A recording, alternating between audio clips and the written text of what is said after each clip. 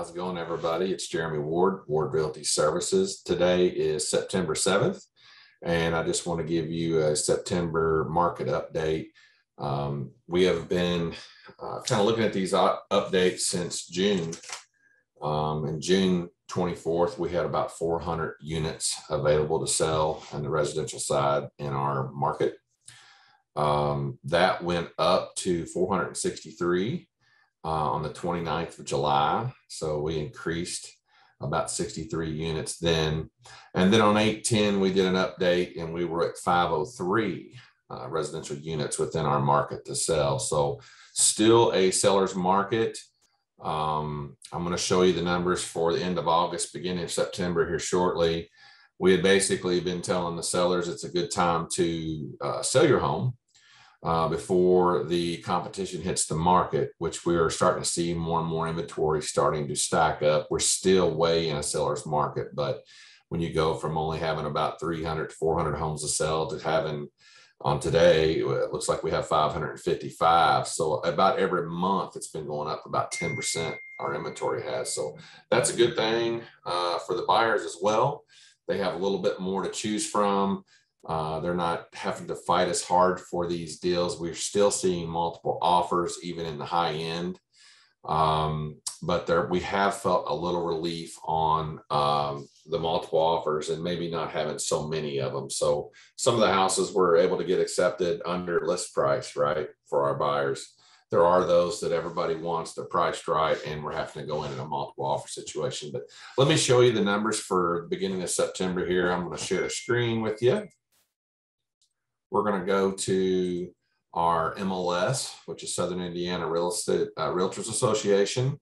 I like to look down here at the 7 days. So in the last 7 days, we've had 100 listings come to the market as new product. We've had 24 come back to the market. Could have been financing, could have been inspections. You just never know. One of the things I've been pointing out to you guys is price decreases.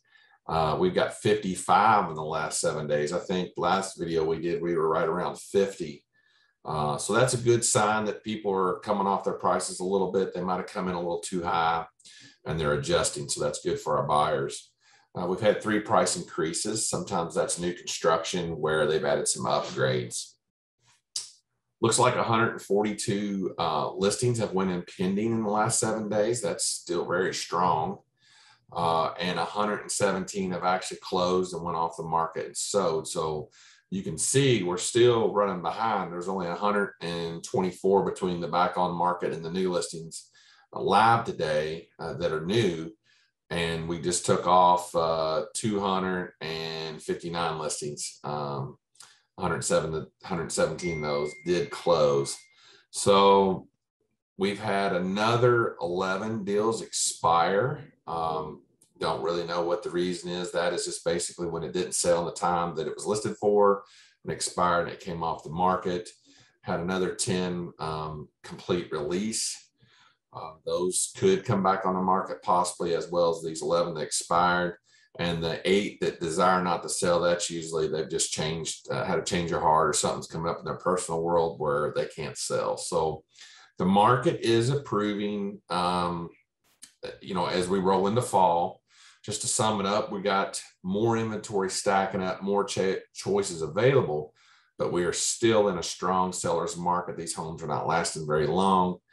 It's just it's going to be more of a balanced market unless something crazy happens with the COVID or the things that are going on in the world today. We should see this inventory number keep coming up. That's what I'm predicting. That's what I feel like is going to happen. That's what I've seen over the last 3 months. So it's good. It's good for the sellers. Takes a little of the stress out when they sell and have to go buy another home. And it's great for the buyers to have more choices. So just wanted to give you an update on our September, end of August and early September market. Hope you guys are having a great week.